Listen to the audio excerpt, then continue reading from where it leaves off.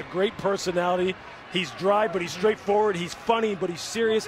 What a great way to come out and run a tight end screen immediately and just get his quarterback rolling, get him on the move. Right here with another play action attempt. That was some formation. Ritter got rid of it and hit Anthony Ferkser for another big. Even though he's injured and he's missing time, there's an opportunity for him to learn how Joe simplifies the game and helps him play it fast at that quarterback spot. Has to miss, but it was 2 to 4 originally was the timetable. Certainly looking like week 2 at the earliest now. Big stick there. That's what you want. I would love to see Nefedi, the 74 offensive tackle, get flat down the line for the block. 9th play of the drive. Here's Ritter. Zips it in there. Come on. Gorgeous football to Demir Bird. This guy's 2nd down and goal. Pushed back beyond the 10. Ritter to throw for it. Underneath Algier. The 5.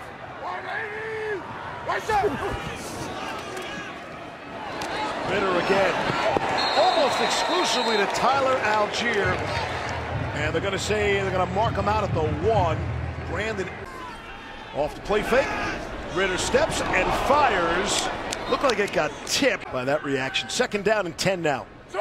Falcons have all 3 timeouts. We'll see how they play this. Ritter to throw. Flag comes in and wide open. Michael Pruitt. Ritter completed his first 7 passes. Looking at the other side. Found his target, Bernhardt. You have urgency, but not chaotic at the line. Expect to see Felipe Franks at quarterback, maybe some tight end as well. Been working as a tight end at Falcons training camp. Here's Ritter now. 60 seconds left in the half. Gonna run and pick up the first down. Running away from Jamian Sherwood. Holding. Another one had a better record. 2nd and 18 from the 22. Ritter slides out of trouble. It's Demir Bird, and yet another flag comes in. Holding. Offense number 71. 10-yard penalty. Replay 2nd down.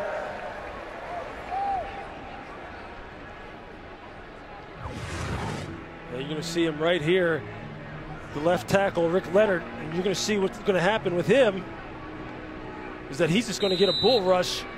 You see him just get up off, his pads get too high, and look, Michael Clemens, who was pass rushing him right there, I can just tell you this, another guy who, as far as this defensive line for the Jets, Dan, when you saw him at practice, you were like, oh my God, It's a monster. Jets found him in the 4th There round. it is. Over the middle, beautiful ball.